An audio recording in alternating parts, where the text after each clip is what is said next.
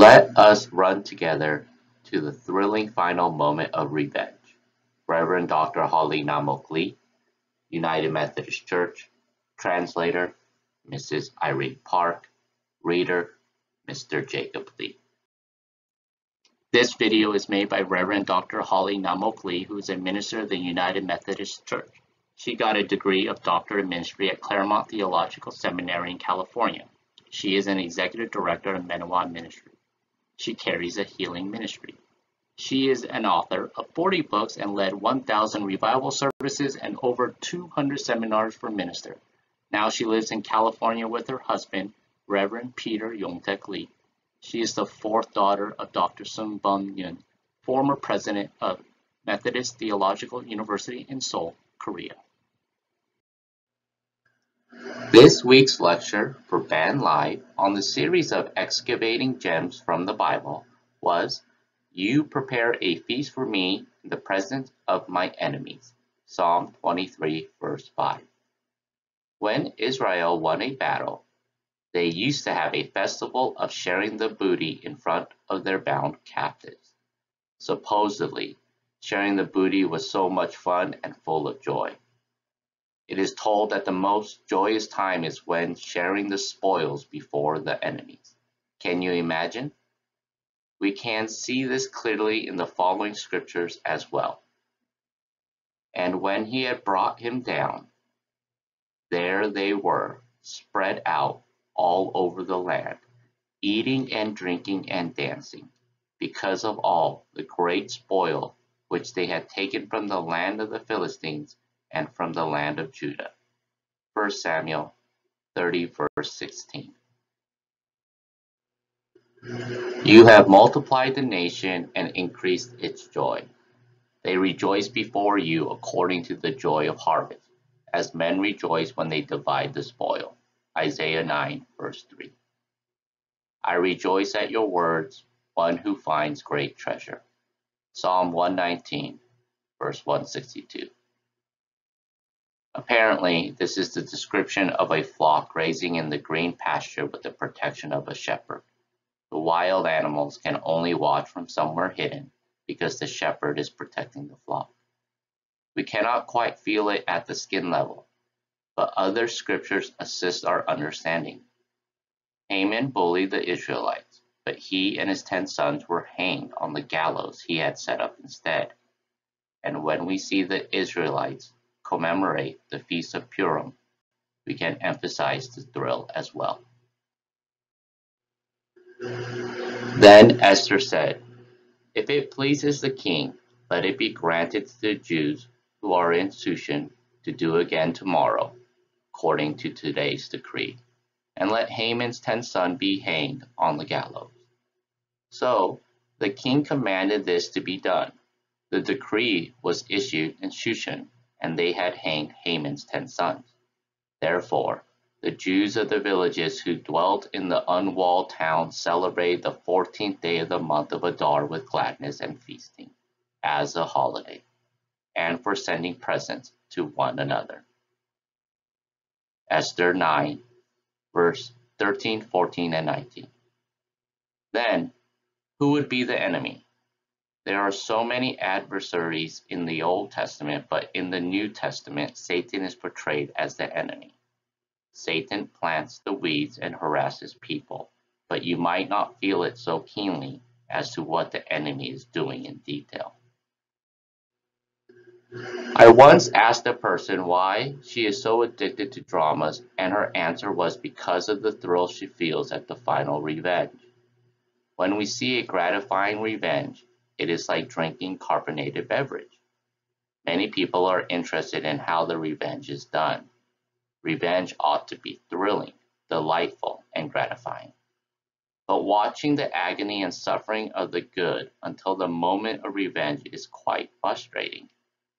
Even in faith life, we applaud to the thrilling revenge in the book of Revelation. Christ will give us the final victory because the victory of Christ is the victory of the saints. And God will wipe away every tear from their eyes.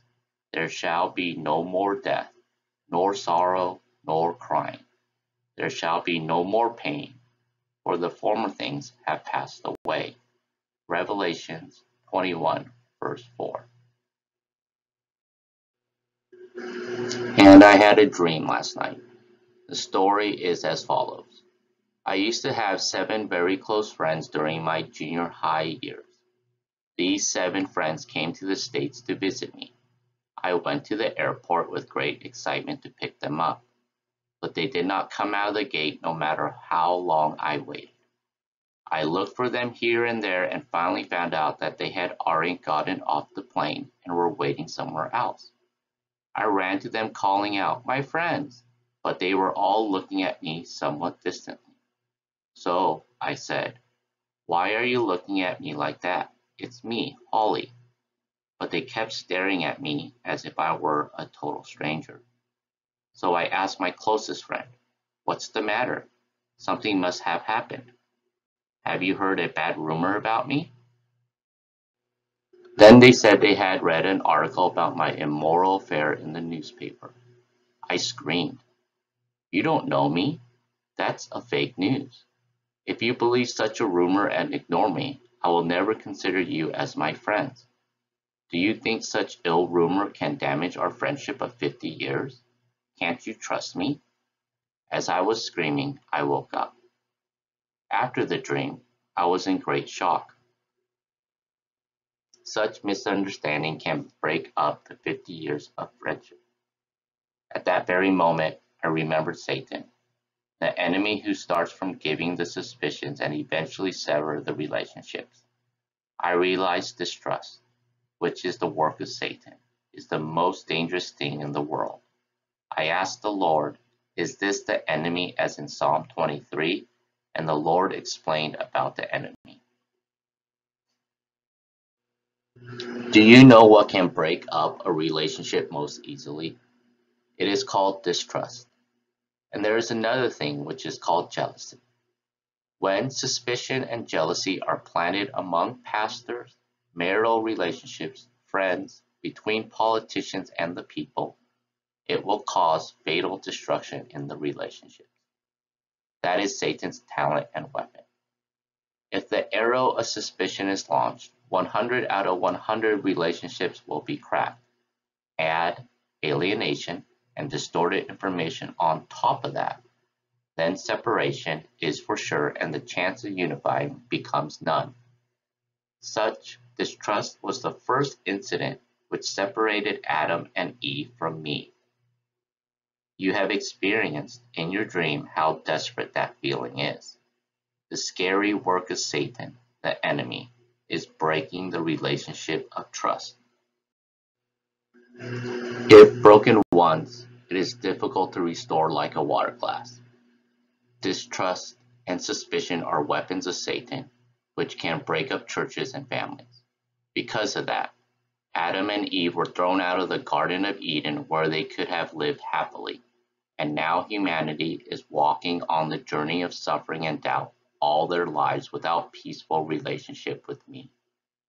Do you know how much you have lost because of Satan's gift of disbelief and distrust? When you think of it that way, you will realize the enemy is the destroyer of your life and you will come to your senses. Your biggest challenge is not being able to believe and trust me. You ought to listen to my guidance like a child, but you listen to Satan more than you listen to me.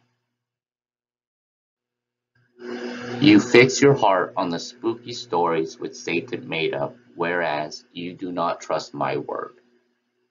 The reason you get scared from hearing those stories is because you believe them.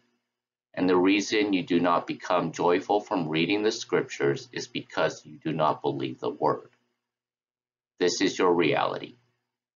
You do not receive all of my presents, which were intended for you, and ended up living painful life which Satan brings you.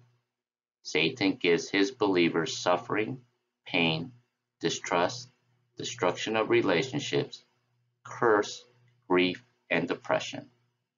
And he is thrilled about it because his followers have become his slaves.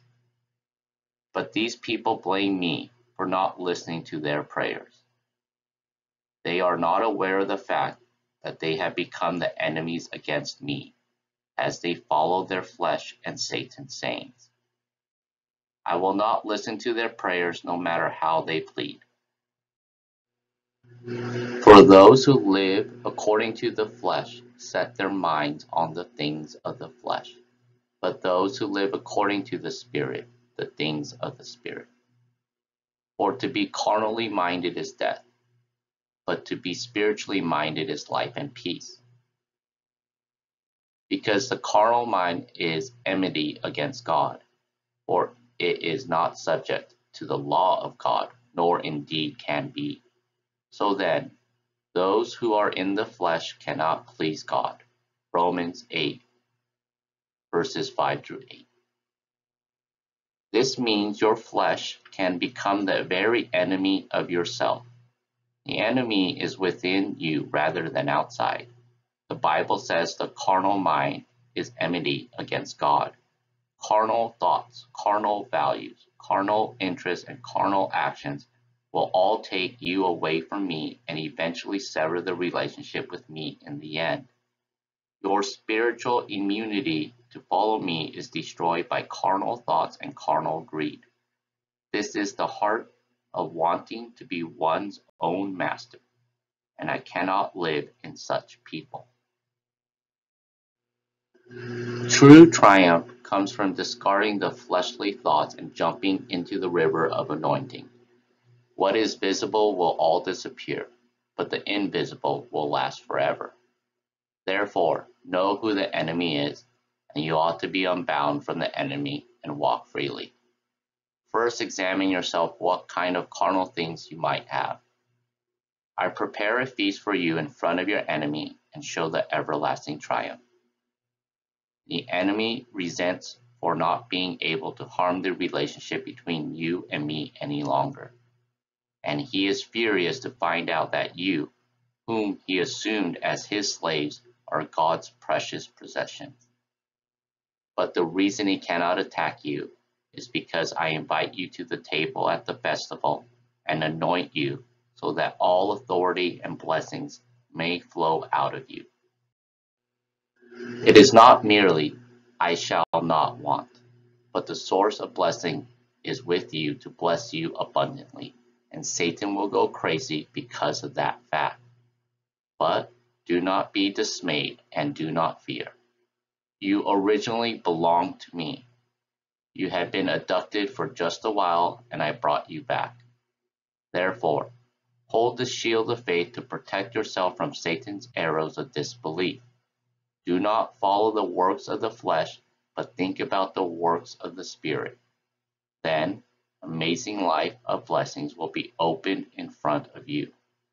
Pastures and highways will be waiting for you. Run to the final moment of the thrilling revenge without pause. The triumph will be accomplished before the very eyes of the enemy. Amen. I ask you to hold my hand to accomplish such life this year. Thank you. In Hebrew, Manoah is an adjective that describes being restful. We use the term Manoah as a noun.